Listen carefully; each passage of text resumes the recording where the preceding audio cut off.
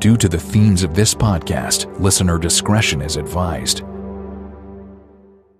Lock your doors, close the blinds, change your passwords. This is Secrets and Spies.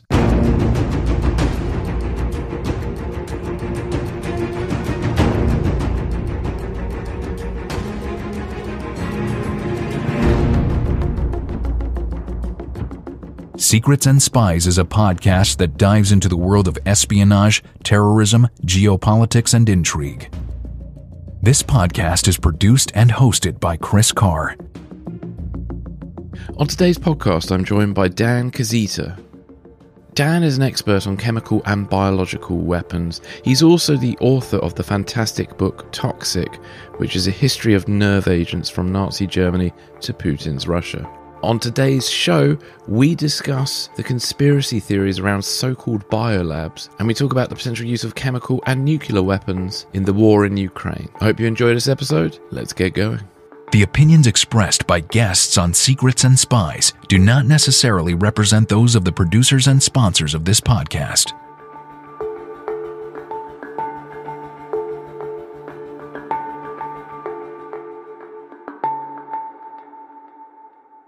Dan, welcome back to the podcast. Well, thank you, and thank you for having me. Great to have you back on. We're here to talk about Ukraine and sort of chemical weapons and all sorts of things. So, first of all, I suppose, what was your reaction when you heard that Russia had invaded Ukraine? A mixture of disappointment and annoyance, really, because I had really kind of gambled that this was all some sort of high-stakes poker and that, Putin was going to try to extort some sort of concessions or maybe even a little bit of salami slicing. And even the first day or so of the invasion, I thought, well, he's just doing another 2014, trying to, slice off another bit of eastern Ukraine or something like that. And then the reality sets in that holy crap, this is the big one. This is the biggest land war in Europe since 1945. Mm. Despite what people say, it's not the only one. We seem to forget Yugoslavia. We do, yeah. But this is a higher intensity conflict than we're used to seeing, actually. What's Putin sort of trying to get out of this, do you think? What are his motivations? That's a huge question, the one we've been kicking around. A lot of people have been kicking around. I mean, this is a guy who has surrounded himself with sycophants and yes men for well over a decade now. So he doesn't have anybody in his inner circle to say, "Hey, look, mate, you're high on your own supply here. I mean, what the hell is going on? This doesn't make any sense." I think he might actually believe his expressed worldview that the Soviet Union was a good thing and he needs to try to stick it back together as best as possible. And playing into this Russian nationalist idea that Ukrainians are just Russians who've gone a bit funny and they're really the same people sort of thing. And Ukrainians aren't that way, and as he's discovering. Ukraine has a relatively limited history of nationhood and national identity, but it's a valid one just because it's only 130, 140 years old. Really, if you go back, you got to really just go back to the late 1800s where you find the idea of Ukraine being something separate. I mean, if you look at these books from the 1600s, 1700s, they refer to that area as Little Russia, the Little Russians, and Belarus is the White Russians. But what you really do see here is, in effect, this is a civil war between Eastern Slavs in a certain sense, in the same way that the conflict in Yugoslavia was a civil war between Southern Slavs. And it's playing itself out. I mean, one way it's probably controversial for me to do this, but one way, a historian or geographer could characterize Ukraine is they are Eastern Slavs with a Western outlook. Okay. In a lot of senses, Ukrainians draw much of their history from the Habsburg Empire, particularly in Western Ukraine. They draw history from Poland, from the Polish-Lithuanian Commonwealth. And so that, they are a people who have forked off historically from Russia itself a long time ago. So, I mean, there's a level of geopolitics I'm not sure you wanted to get into, but there you go. Well, thank you for that. One thing I wanted to get into there was some of the misinformation that's sort of going around. So like with Syria, the Russian government has been spreading misinformation to sort of justify their actions there. So two key claims that seem to have come up with regards to Ukraine. The first one is something to do with this biolab that's somehow connected to Dr. Fauci and the coronavirus. And then the other claim is that Ukraine is developing sort of chemical weapons to use against Russia. Can you talk to us about some of this? Okay. I say I put these things in the context of these are you've hit upon the two bits of conspiracy theory that come into sort of my area, especially. Yeah. But there's a rainbow of stuff. Okay, there's a rainbow of stuff. Conspiracy theories. Yeah, the Ukrainian government is run by Nazis. Blah blah blah. This is all made up. This is just the siege of Mariupol is just happening on a NATO soundstage.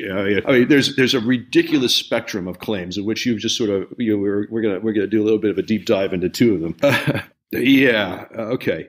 The biolab thing is disingenuous. First of all, on several levels. First of all, it sort of relies on a sort of intellectual laziness to say so. A biological laboratory is obviously, of course, nefarious and obviously biological warfare. There's thousands of laboratories all over the world doing biology. I mean, every university campus practically is. So trying to sort of taint the term biolab. And the thing is, nobody really uses biolab as a thing. It's a made-up term. You go to a university, there'll be a life sciences laboratory. There might be a biology laboratory or a botany laboratory or some variety. And specifically, we're talking about veterinary health laboratories. Yeah. Okay. All right. And go figure, veterinary laboratories study diseases and diseases that are prevalent in livestock. Okay, because that's kind of what you do in a veterinary laboratory. So, and yes, you can find a grain of truth. In the past, veterinary diseases like anthrax were used as biological weapons, at least in theory, and if not in practice. So you can stitch together, a little web of half-truths and, grains of truth, and then try to spin something out of it. And it seems to be what's going on here. If you look at the broader context, if you go back to sort of the late 80s, early 1990s, when the Soviet Union was falling apart, there were a bunch of people, not a bunch of people, actually a small nucleus of people in the Pentagon and the State Department saying, gosh, the Soviet Union is coming unhinged. And we know they've got all these scientists in the nuclear and biological and chemical fields and some other relevant fields. What we really need is a big public works project to keep these guys all employed, even if it's just sitting in a room reading scientific journals and abstracting them for us. Because we don't need, anthrax specialists running off to North Korea or to, work for Gaddafi in Libya and stuff like that. So this whole thing of cooperative threat reduction came up. And this, it seems funny now, but there were much better relations between the U.S. and Russia in those days. We're talking now the Yeltsin years. So the U.S. continues to fund a bunch of projects where they would take people who really were either peripherally or centrally in the bad old stuff, the dark arts, and put them to work doing things that are meant to be of great use. And Russia itself is a great beneficiary of all this stuff. Over the years, I've met various Russian scientists who work in various institutes on this stuff. And so this is, yet another example of Putin sort of biting the hand that feeds him. Yeah, the Russian government, the Russian state, the Russian economy benefited greatly off of this cooperative threat reduction. It was doing things like there's a chemical factory in Volgograd, formerly Stalingrad. It's the Beketovka plant. It was the sarin factory, and so the cooperative threat reduction program helped demilitarize the sarin bit of it and helped actually convert it into peaceful production of things like fire retardants and feedstock chemicals for pharmaceuticals and stuff like that. I wrote a vast deep dive paper on it for RUSI last year. And I don't think anybody's actually read my paper on it, but But so these things happen. So this network of labs in Ukraine is based out of this role, this program. It's similar to dozens, if not hundreds, of projects on this. You can just Google cooperative threat reduction. And it's not secretive. I mean, these aren't secret programs. These are, open programs. They've got PowerPoint slides and the annual reports and stuff. Yeah, it's just that the average person doesn't know that they exist because they don't pay attention to this stuff. It's kind of boring. It's all boring until it isn't. Yeah, indeed. And it leads to that sort of conspiratorial thinking because people are just shocked that people study diseases. It's like, well, of course you study diseases because how do you stop them? Yeah. And actually, in the former Soviet Union, like a lot of other places, diseases of livestock are of economic importance. You don't want to have an anthrax outbreak in cattle. You don't want a Q fever. That's the other one. Q fever. Oh my God, what is it? It's a real thing. It's just that people don't normally get it unless you work in an Australian slaughterhouse. Then you might get it. But I assume it's not linked to QAnon. Then. No. But you wouldn't believe the weirdos on it. Or oh my God, plague. Well, bubonic plague is endemic in Central Asia. It's where it came from. Okay, looking at these diseases, surveilling these sorts of things. This is routine sort of baseline public health, veterinary health stuff runs off in the background. There was a little bit of, oh my God, there's these captured documents showing that they destroyed these samples. Okay, so put yourself in the seat of a lab director, a Ukrainian lab director, and the Russians are coming, and you've got dangerous pathogens in vials in a fridge. What are you going to do? You could leave them for the Russians, I suppose. Probably not a good idea, though. You could shove them in your pocket and run away with them.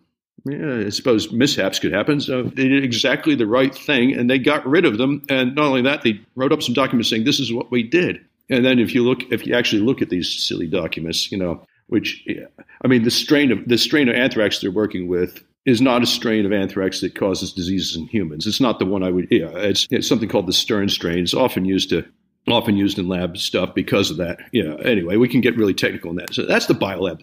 Biolab thing has been spun out of, as far as the Ukrainians are going to engage in chemical warfare, that's, first of all, Ukraine has a chemical industry. Having a chemical industry is a precursor to having chemical warfare. Chemical weapons don't come out of nothing, and to actually do chemical warfare on a battlefield level between states, you need actually serious infrastructure. It's not like you need just a jar of stuff. You need tons of stuff. And it has to be made somewhere. Okay. Now, Ukraine has a chemical industry. Most modern countries do. But there's no evidence of chemical warfare development. None. Not only that, there's been decades, the last 15, 20 years, Ukraine, like Russia, like everybody in the West, has been party to this chemical weapons convention, subject to inspections. There's a mechanism by which the Russians say, oh, Ukraine has a chemical warfare program, go inspect it. It's called a challenge inspection in the OPCW. And none of that's happened. It's like all of a sudden these claims come out of nowhere after bullets are flying, as opposed to anything before. And a chemical warfare program in a relatively open society like Ukraine is not North Korea, okay? A chemical warfare program of a state-level size would involve hundreds, if not thousands of people. And that's the sort of conspiracy that never stays secret for very long. Somebody will either figuratively or literally leak something.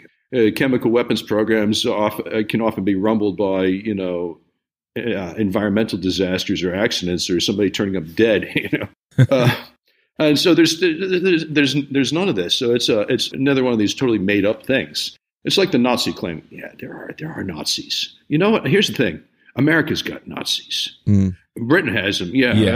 Oh God, I'm not going to name any names, but you know who we're talking about. There are unsavory characters on the far right in basically every country between here and, Japan. Okay. And so you could take that and say, all right, they got Nazis. Well, Russia's got Nazis. Russia's been financing them, for crying out loud. Yeah. So a lot of that particular claim is Putin doing that for domestic consumption because the great, I would call it national myth, but it's not a myth. It's a real thing. They fought a real war against real Nazis, and it's this heroic. It's this keystone of history in the last century. And that glorious victory over the Nazis is used to paper over an awful lot of other things that aren't so glorious. Okay. But that also means that, oh my God, that's it. Pick up your arms, boys. We're going at it again. As a call to this nostalgia from that era. Yeah.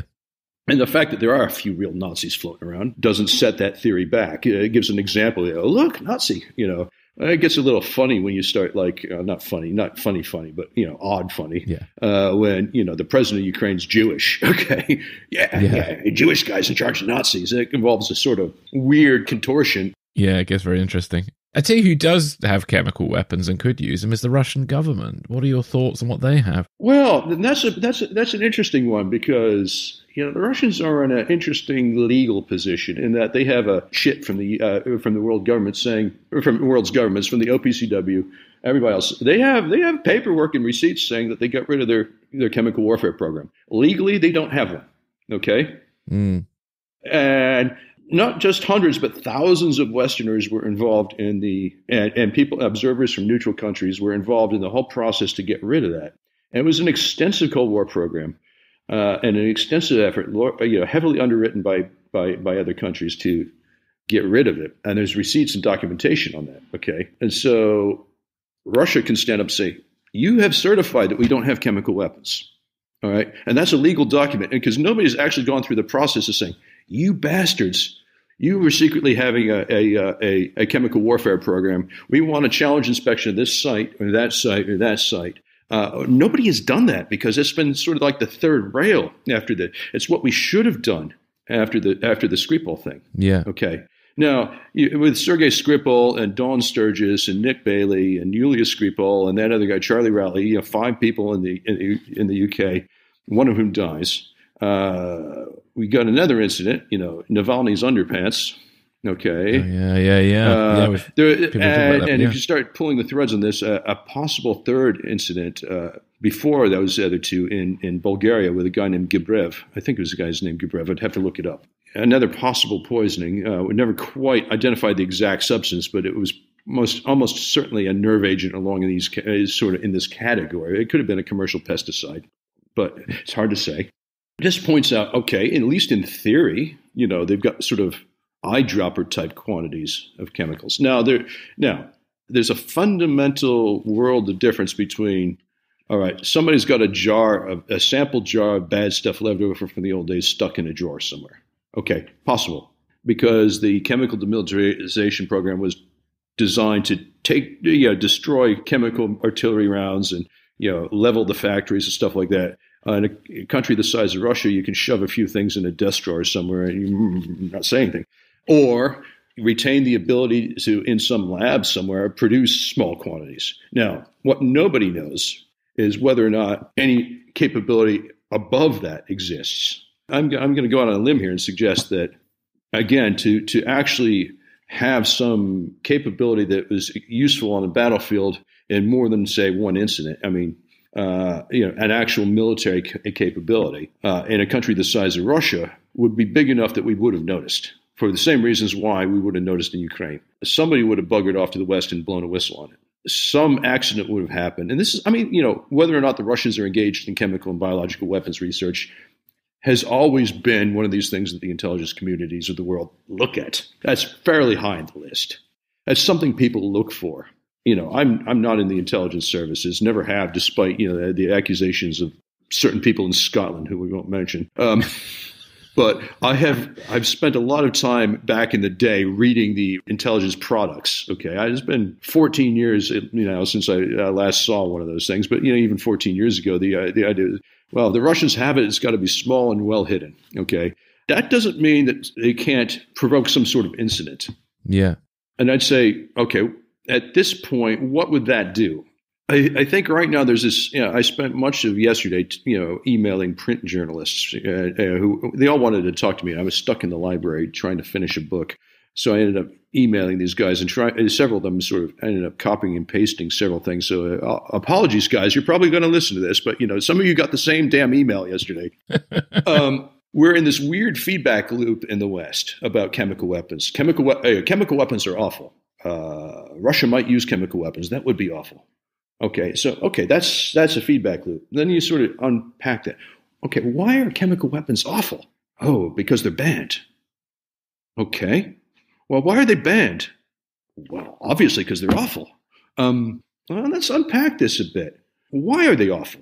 And, unless you talk to a specialty defense journalist, nobody has an easy answer to that. Because actually, over the last century, since the First World War, we have built chemical weapons into something that the historical record does not actually support. Okay, so I'm not saying chemical weapons are a good thing. I'm saying that mainstream military thought for the last 100 years, since the end of the First World War, has largely said they're not worth the effort. Okay, so let me put it to you this way: if I was a general in charge of an army in country X, and I call in my specialists in chemical warfare and explain to them when this stuff is going to work, when it's not going to work, all that. And I would say, okay, I'd pull in one of my clever staff officers, a colonel from the plans office, and I'd say, here's a calendar of the year. 365 days in the year. We have all these days in the year. There's 24 hours a day. Let's put a little red X on all the times. Let's use the highlighter pen. When are all the times when the chemical weapons uses are ideal? Okay, in a particular area of the world that we see ourselves fighting in. And that's, right off the whole days when it's not going to work, because there are weather conditions and times of day where using chemical weapons are better than others. Okay, so and let's compare that to the conventional weapons. Okay, and so you get this chart with a lot of red on it, and not so much green. If green means ideal, red is useless. So you get maybe 5% of the hours in a year in a typical environment, less in some other environments. Jungles, for example, sort of a European type environment, you might get 5% of the year where clearly the variables have lined up, where there will be great advantage in using chemical weapons under a certain time and space. Now, that doesn't even account for whether those variables line up to a target that's useful. That's another question. And there'll be maybe 10% of the time where, it's a one for one. Chemical weapons versus conventional weapons. They both achieve the same effect. Now, factor in the fact that chemical weapons typically are more expensive. Okay, and then there's the other 85% of the year where there's not any advantage. In some part of that 85%, there'll be points at which you use the chemical weapons to absolutely no effect. And then you look at the other chart, the conventional weapons. They tend to work in the rain, in the snow, in the mud. They tend to be cheaper. If you start calculating, how much do we need to achieve this particular tactical effect? If we're going to take this city, what's all the expense that involved in it? All of a sudden, there's no point in the chemical weapons. Okay, and not only that, everybody has got a supply chain and industry to produce the conventional weapons. Yeah, everybody makes bullets. Sudan makes bullets. Okay. All right. The world is awash in conventional munitions, and conventional munitions have extremely long shelf lives. That's the other thing. Chemical weapons often have pretty piss poor shelf life. So all of a sudden, you take this sort of logistical and operational view, and you calculate it in terms of financial spreadsheets. You're like saying, you're going to spend an awful lot of money for stuff that we can't use 85% of the time. So it's just not efficient and it's too expensive. No. To a certain extent, these sort of calculations were going on at the end of the First World War. And the first real agreement, the Geneva Protocol on chemical weapons in the 1920s, was based on basically the countries of the world saying, this is an easy thing for us to give up. We're not giving up all the other new inventions that made their debut. Nobody gave up the airplane. Nobody gave up the machine gun. Nobody gave up the tank. Nobody gave up the submarine, because those were viewed to have promise. The chemical weapons, the majority opinion was sort of, they have not lived up to what the manufacturers claimed. And there was, from the 19-teens all the way to about the 1970s, always been a minority view saying, well, we just need to make the chemical weapons better. Okay. And then, and you had this arms race. I wrote that whole book on the history of nerve agents. There was this, nerve agents were very much an idea to take that old stuff from the 1920s and make it much, much, much better. But that only changed that calculus a little bit on that 85% of the year. It turns out to be a little bit of a marginal change, if it's really muddy out and it's raining hard, there's no point in using a persistent nerve agent, for example, on the battlefield. Whereas you might have a huge amount of points to using conventional rockets and conventional artillery and stuff like that. Well, moving away from sort of nerve agents, because I think we covered that really well. Thank you for that. So the Ukraine has active nuclear power stations, and it also has the infamous decommissioned Chernobyl facility. Yeah. And there's been gunfights around nuclear power stations, and Chernobyl, I believe, is occupied by Russia at the moment, or Russian forces at the moment. What are the risks that something terrible could happen, like an accidental shelling of a nuclear power station is active? What would happen?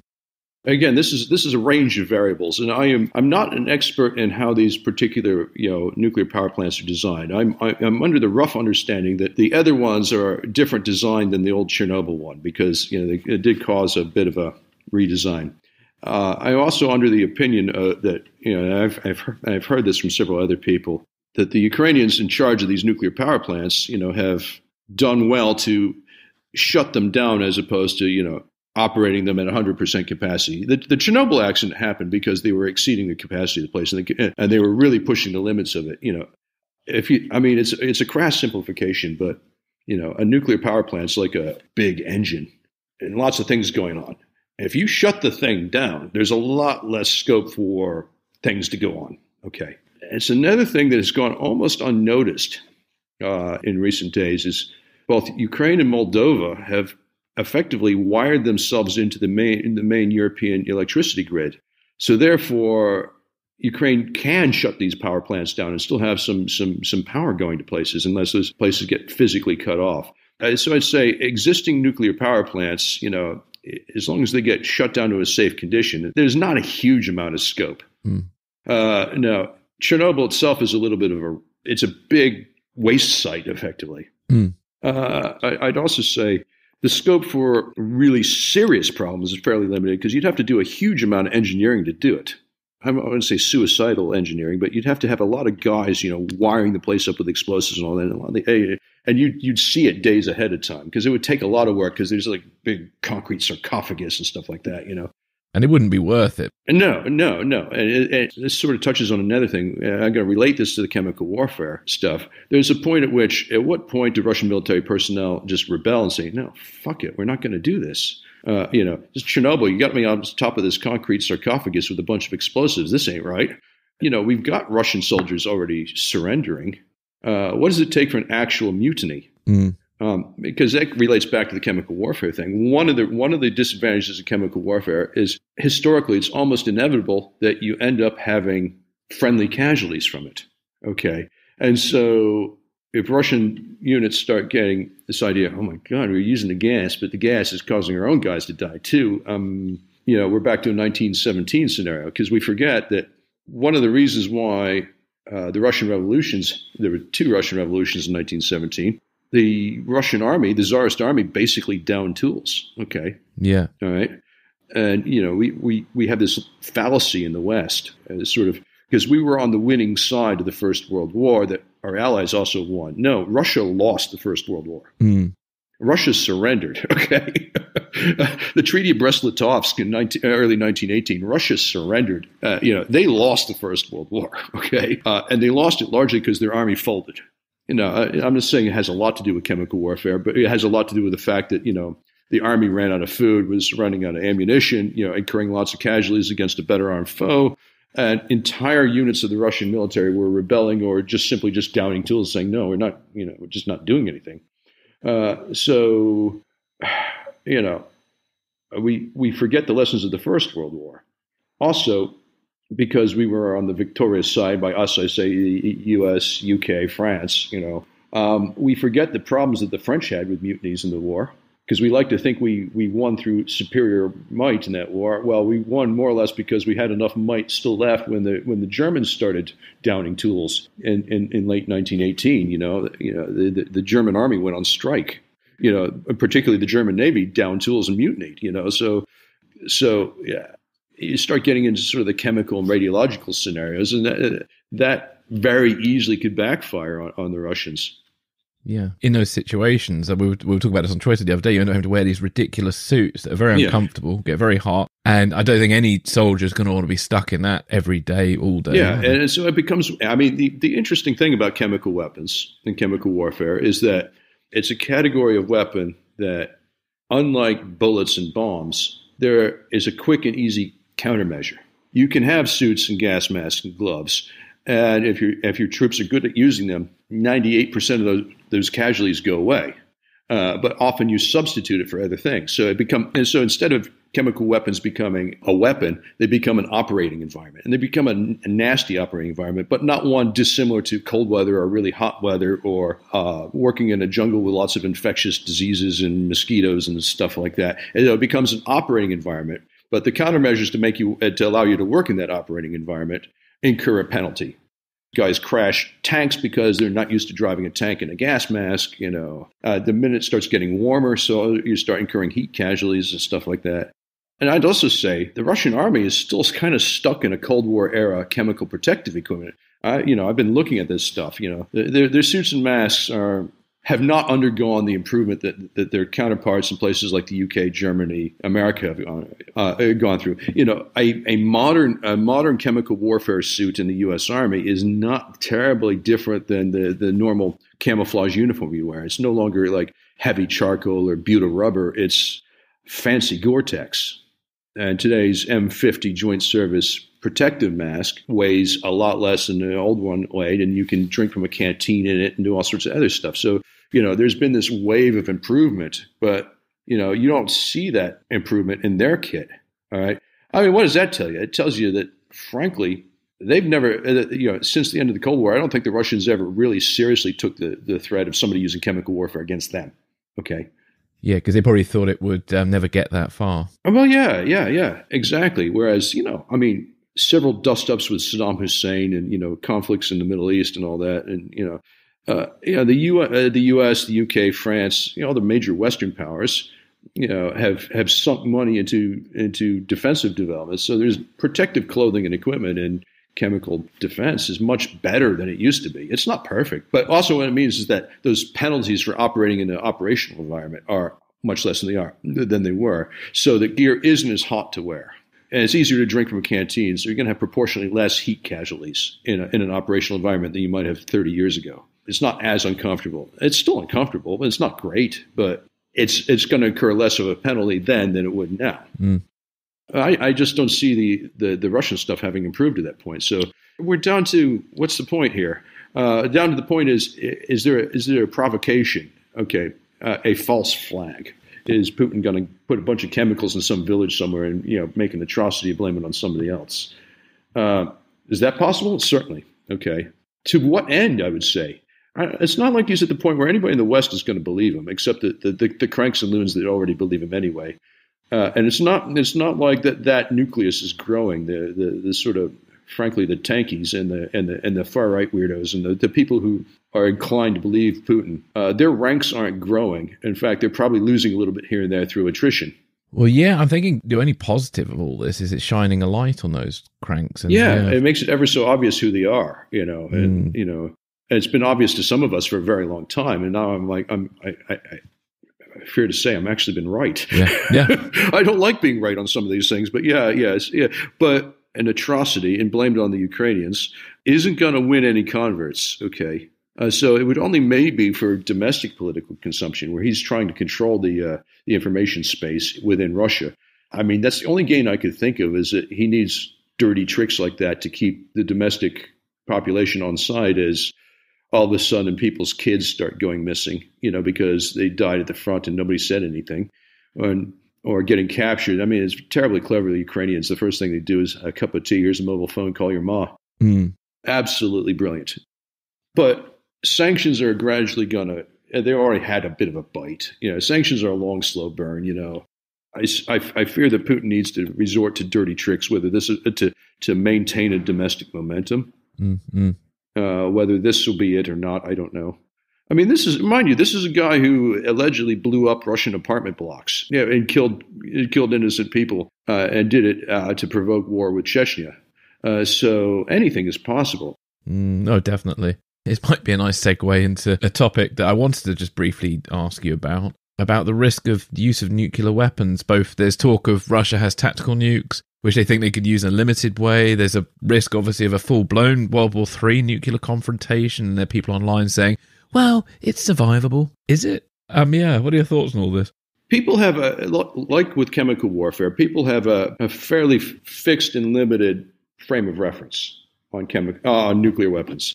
And I'm not saying nuclear weapons are a good thing, or I'm not even saying they're a bad thing either, because honestly, I think that they served a purpose in deterrence and, for 70 odd years, yeah, and I think that's still kind of helping out here too. I mean, to be honest, though, maybe the nuclear deterrence is keeping us out of an actual sort of ground World War III with the If nuclear weapons had gone away 20 years ago, just totally gone away, nobody had them, probably for damn sure Polish and Romanian and British and, American soldiers would be fighting against the Russians in Ukraine right now. Okay. And even Russia might be bolder and have gone for Poland and other countries too. Yeah. All right. Back to the initial issue. Okay. There are not many tactical nuclear weapons left in the West. Okay. The U.S. mostly got rid of them except for one type that is air delivered. The U.S. got out of the whole, torpedoes, surface-to-air missiles, artillery shells. I mean, the U.S. Army got rid of all of its tactical weapons and nuclear weapons in the early 90s. Saved a lot of money doing so because those things were a pain. Okay. The U.S. retained a handful, couple hundred. Now, I think people have a scale associated with nuclear weapons, which is Hiroshima. Okay. That's like the one thing we know. Yeah. All right. If you take one of these tactical nuclear weapons and dial it down to sort of the bottom level of its operating range, you get an explosion that is smaller than the conventional one that happened in Beirut in the fertilizer warehouse. Oh, okay. Yeah. That's why some cranks were thinking, oh my God, it's a nuke. It was technically big enough to have been a small nuke. Okay. And there was a mushroom cloud, so it kind of looked like one to the casual observer. Yeah. But I can point to a lovely painting from the 1700s of a mushroom cloud because there's a big gunpowder explosion in Gibraltar, and it caused. Are you a collector of these paintings? Well, yeah, exactly. Yeah, mushroom clouds happen from conventional explosions. Yes. Is it to do with like dust and wind vectors and force? Yeah. Basically, hot air rising in a big sort of fireball of hot air rising and gradually cooling off. And as it cools off, and there's a lot of conventional things that can cause that to happen too. So, anyway, so on a practical level, could you have a small nuclear attack that just takes out an air base? Yeah. Okay. Also, much of our fear of, World War III and all that, and nuclear winter, all that has to do with nuclear fallout. Now, I'm going to explain something to you interestingly. If you have a nuclear weapon here, visual aid. I know this is not going to come out on the podcast, but was that a lid in a glasses case? Yeah. Yeah. Okay. If nuclear weapon goes off at ground level, okay, that's when you get the fallout, because the fallout is basically all this shit in the ground, all that dirt and buildings and stuff that get vaporized. Now, if you explode at the ground level, you've not maximized the blast radius of that weapon, okay? Particularly small nuclear weapons. So you actually detonate it in the air, okay? It's still not a good thing. There's still going to be some radiation. There's still going to be stuff made radioactive. But the huge downwind hazards don't happen, okay? And now, I'm not trying to give anybody any ideas on this. I'm just saying if Putin takes out a Ukrainian airbase with a small airburst, we're not all of a sudden going to have to run to our basements in Western Europe. Okay. Now, that also becomes a fundamentally different change. This might be when Biden's got to get on that red telephone. It's not actually a red telephone. It's a bloody fax machine in the basement of the White House. Send a fax. It really is. Yeah, it's called the Mo-Link. And say, listen, Vova, what the hell are you doing? Cut that shit out. You guys, next time it's, and I think, we really do need to have a red line on that. I don't know what the red line is, but is the red line, okay, that happens, your Navy is sunk. Okay. Yeah, because how hard can it be to sink the entire Russian Navy? Okay, I mean something like that. I mean you have to draw the line. And we're not just frozen your assets; you're never getting them back. We're not just sanctioning oligarchs; we're interning them. Okay, we're throwing them. Things like that. Because there's lots of escalation that could happen that doesn't involve nuking them back. But it's. What is the risk of a nuclear confrontation between the West and Russia, and how survivable would that be? Well, again, survivable depends on the scale. And there's sort of if Russia takes all this shit and throws it in America and Western Europe, yeah, it's the end of the world. And vice versa. But I think are there scenarios between here and there that are survivable, particularly if you're not underneath it? Like I said, if it would really ruin your day to be stuck in that airfield when that thing went off. That would cause a lot of panic, a huge amount of panic. But so I mean, there's a range of outcomes from it looks really bad in the local area, but physically speaking, not bad for the rest of the world, all the way to it really is doomsday. But there is a curve here. It's been a long time since I thought about that curve, One scenario that played out, that came up when Putin originally changed the nuclear alert level. There was somebody somewhere, and I don't know how reliable they were, where they said that Putin, might consider at least just nuking one European capital to make a point, And I'm like, if that happens, crikey. Because the problem is the interpretation of firing one nuke, isn't it? Because surely if one ICBM goes in the air, that sets off alerts that people don't know what that person's doing with that ICBM. Yeah, exactly. So, using a tactical nuclear weapon doesn't trigger those things because, it's a large artillery shell or it's a rocket or it's an airplane. It doesn't look any different. We've got the U.S. and presumably people like the French and the Chinese and the British do as well have got satellites whose only job it is to look at these Russian missile silos and they look for things like the flash of the rockets and all that the rocket engines. So there's a lot of intelligence infrastructure looking at like missile sites and looking for things like ballistic missile submarines coming up to sort of firing depth and stuff like that. And that's a fundamentally different point than some single bomb being put on an airplane and flown to Ukraine. That's there's less observables on that. But I'm gonna come out and make a controversial statement. Go for it. One of the reasons why we're even having this discussion now is the Russian military isn't what it was cracked up to be. How rotten is it? Okay, all right. If basic shit like rations for soldiers in the field, tires, not having thought through refueling of the damn tanks. Okay, so Time Magazine's Man of the Year might be the John Deere tractor. Okay, if that happens, I'm going to sue. They better give me credit for that. How much of this rot extends to the nuclear weapons infrastructure? Because the nuclear weapons, going back to what I said about chemical weapons being expensive and fiddly, nuclear weapons are very expensive and very fiddly. An ICBM with its either solid or liquid rocket motors, and it got a lot of guidance and a lot of. It doesn't take many mice to nibble some cables. Okay. It doesn't take a lot of dry rot to happen around a gasket, and when you try to launch that rocket, the whole damn thing blows up. Honestly, the whole you launch the thing and the nuke lands and the nuke is a dud. Okay, because there's lots of parts. A nuclear weapon is actually very complicated. Got lots of parts, and there's a lot of maintenance involved. How much of that is just not being done because people are crooked, lazy, or under-resourced? It's a very good question. My only slight concern is Putin put a lot of efforts post-Kursk into nuclear subs. Yeah. So whether the submarines are pretty good and everything else a bit shite because they put all their efforts there, I don't know. Yeah, well, the nuclear sub has got two nuclear components. There's the warheads. Yeah. And missiles and the actual generation of power for the sub, Historically, we've had Kursk, and the U.S. had two nuclear reactor accidents on subs, the Thresher and the Scorpion. They both went, what's the phrase that they used? Going Dutchman. It's going Dutchman. Okay. Yeah.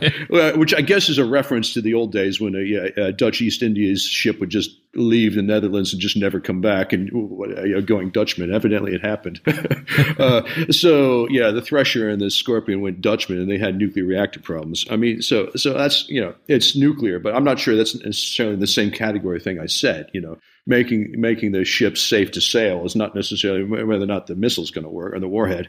So it's neither a good nor a bad thing because you can still end up with World War III. But if 10 dud missiles get fired, we're probably still going to have to torch the Russians for it, and then find out that they were duds. Yeah. But this is bad calculus, but it's bad calculus that vaguely favors the West. Yeah. So and these are imponderables. So I don't. Yeah.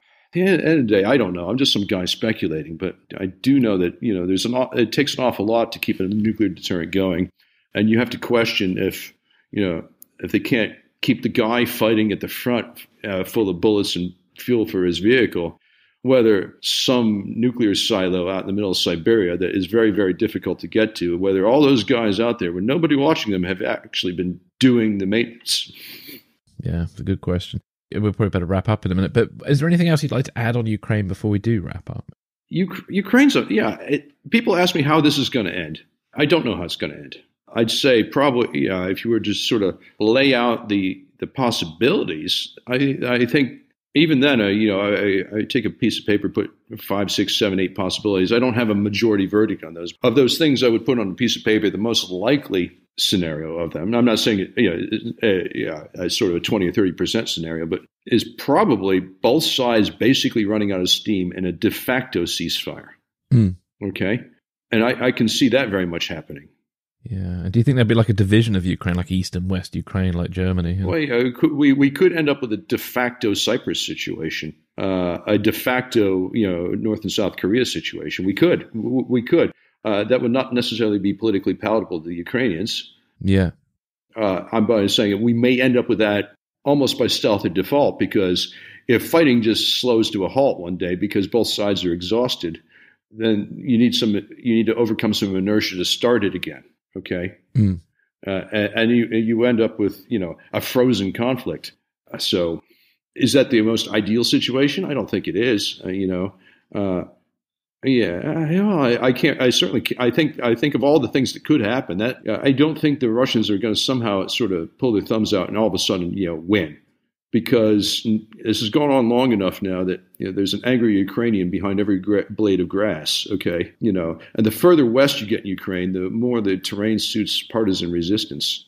And it's a partisan resistance that is going to be actively pushed by the West, and not, in a way that wasn't done previously. So places like Kharkiv and Kiev have had weeks now to fortify themselves and turn themselves into, hedgehogs or porcupines. So the Ukrainians are clearly going to make every, fight for every square inch here, and they're going to make it, make it hurt, And so I just don't know how it's going to go.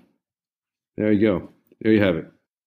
Well, there we are. Well, thank you. Well, look, where can listeners find out more about you and your work? Largely on my Twitter feed. I'm at Dan Kaszeta on Twitter. That's largely where I'm at. I'm very good on my Twitter feed about signposting to the things that I have written and published and stuff like that. Is Buckingham Palace open today? It probably. I know you get. Yeah. The funny thing is, I know 3 people who work there. Yeah. I live 1,000 yards away. Okay. Yeah. It's not boarded up. We would notice. Just for some context, people aren't aware of that. There's an accusation by conspiracy theorists that Buckingham Palace is in a no-go zone and all boarded up and what have you, isn't it? Yeah. So occasionally I do a proof of life photograph, with me with that day's, newspaper standing in front of Buckingham Palace, No, even that's not good enough for their fruits and nuts, obviously photoshopped, Oh my goodness. Yeah. Well, Dan, thank you so much for your time today. Thank you. No, Chris, it's been lovely as usual. Thank you. Thanks for listening. This is Secrets and Spies.